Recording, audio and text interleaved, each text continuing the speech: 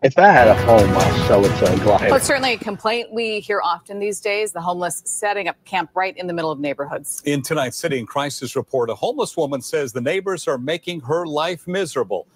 I went out to the neighborhood to find out what's happening. It's a festering divide between housed neighbors and those who live on the streets. Okay, which one is it in? In one Southeast Portland neighborhood, it's on full display. Yeah, I stay here. So, yeah, this is when I say I'm coming home, this is where I come to. So, yeah, I'm part of it. So you just parked the fucking trailer in front of somebody's fucking home? You asshole. You're an asshole, bitch. Fuck you. Yeah, this is when I say I'm coming home, this is where I come to. So, yeah, I'm part of the neighborhood. I'm a neighbor. This is Samantha. Melungeon? Come here. Definitely a Melungeon. Look at her. Yeah, that's a Melungeon right there. Oh, Melungeon, man. You fucking bitch. Goddamn Melungeon. Look at this fucking layout they got. You can tell these people take care of their shit. You can't just, you got to take care of this. You got to maintain that.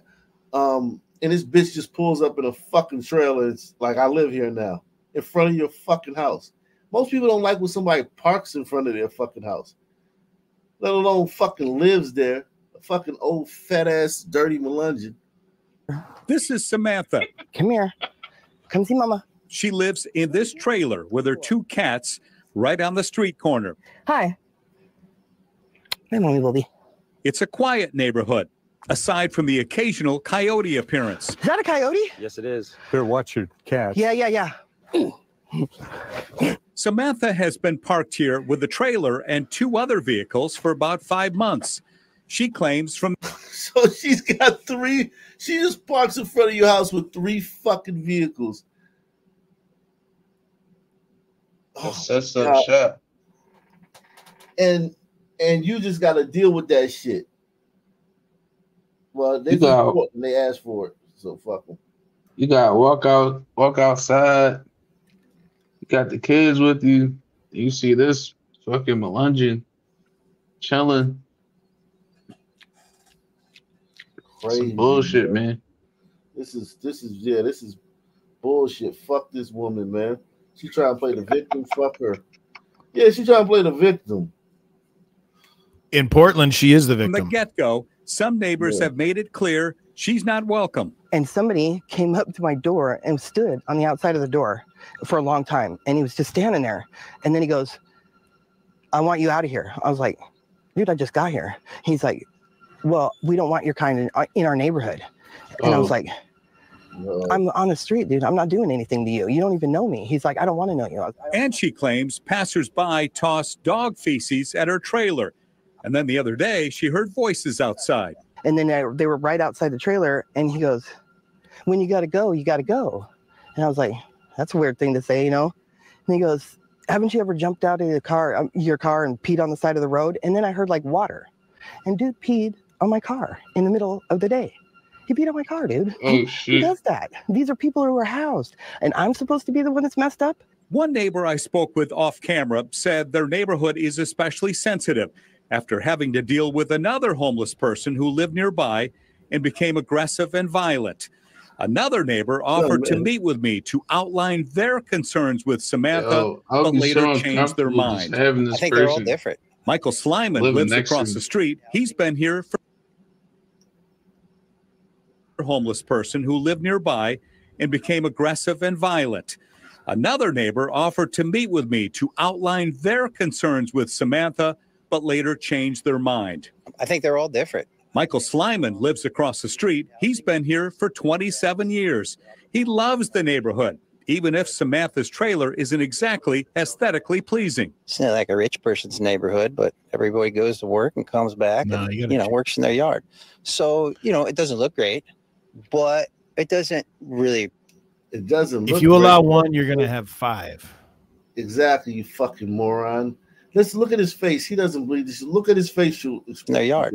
So, it doesn't look great, but it doesn't really bother me. And where's her man? How does she have all that and there's not some freeloading dirtbag dude living with her? Yeah, I would expect it to be a sun man over there somewhere. There's going to be one, and then when he comes, you got to deal with that. Shit.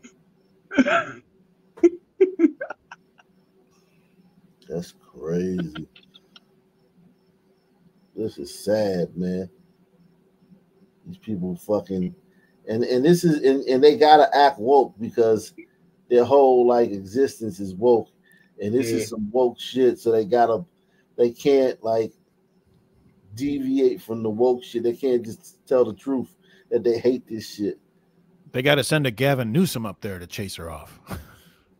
And it's gonna be a Sunman over there soon, dropping some Harambe dick off in that unwashed Melungeon. Probably when the rain starts. In that unwashed Melungeon box. Yeah, man. And she gonna really get bro when her son man come over there because she gonna know she got some backup. Some man will throw his life away to try and back this bitch up. That much. So I got the shade from the tree, and nobody parks here, so I'm not in anybody's way or anything like that. Samantha says she'd like to find permanent housing and has applied several times. She tells us she fell on hard times when she had a medical issue that cost her jobs. She understands why neighbors aren't thrilled with large homeless encampments. I mean, I got the dashboard where you can see homeless people and their cleanups and all that on my phone, and there was the big RVs with huge messes out here, and they had to come out and clean up and stuff like that. But I'm not like that, I mean, I don't have dogs that are attacking people or anything like that. I keep to myself and I work. Can you imagine if somebody pulled up in front of your house with a trailer and had a dog that was attacking you or your kids? Y'all would fucking shoot that person, man. Damn, that's kind of cold. Think about that, though. Now, think about that. Somebody just pulls up in front of your fucking house with a trailer and they live there. And all the shit that comes with that. And then now they got a dog that's attacking you and shit. They pay a lot of money to live on that street. And then someone rolls up with this for free and just makes an encampment in front of your house. No. Yeah, that's unacceptable. It's totally unacceptable. That. I know these people taxes sky high. Yeah, this is not even pretty. It's just if it was neat, maybe, but it's not even neat. No, I wouldn't care if this woman pulled up in a fucking Maybach trailer. Get the fuck from in front of my house, bitch.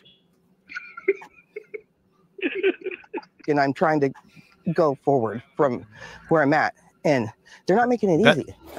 That's when you got to pay a son man to come and chase her off. A white guy walks out of his house and starts talking trash to this woman. She just calls the cops. They deal with him. A son man comes out and says, "Get the fuck from in front of my house." They'll move because they know that son man might just be crazy enough to, fire into their trailer. Yeah, set that bitch on fire. So you pay a son man to come chase her off. Yeah, do that. Or not even have to pay. Of course, then he kills her, and you're responsible for what some crazy son man did. That's true. That's true. That's true. Tags her for removal, she'll be gone. In the meantime, she's hoping to keep the peace with her neighbors, wishing they'd understand her plight while she keeps this in mind. If you're going to be outside, and try to do something better with your life, don't make a huge mess or make a nuisance of yourself or whatever. That's not cool.